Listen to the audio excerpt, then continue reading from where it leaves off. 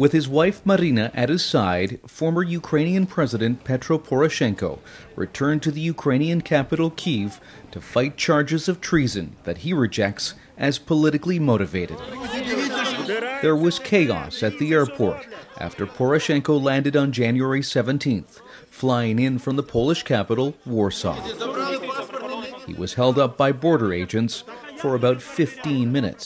Вони забрали мій паспорт. Вони пояснювали це, що вони мають встановити мою особу, бо вони мають велику сумнів, що я є Порошенко. І так сильно вони чекали мого повернення, що намагалися перешкодити.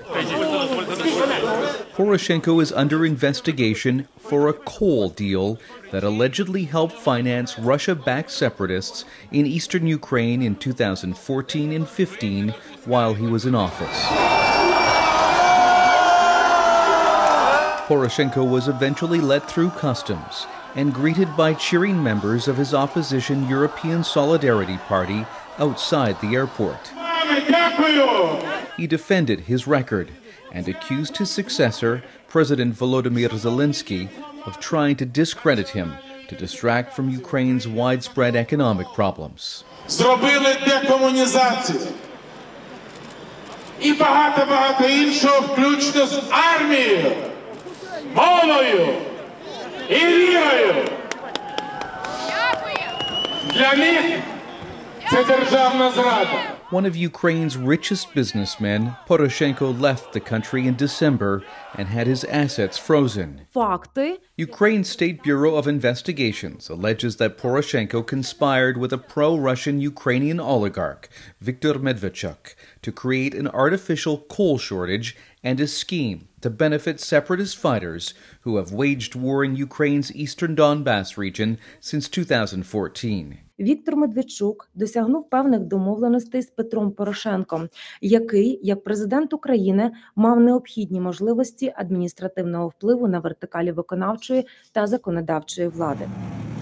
Poroshenko's return comes amid a huge Russian troop buildup and military drills along Ukraine's border.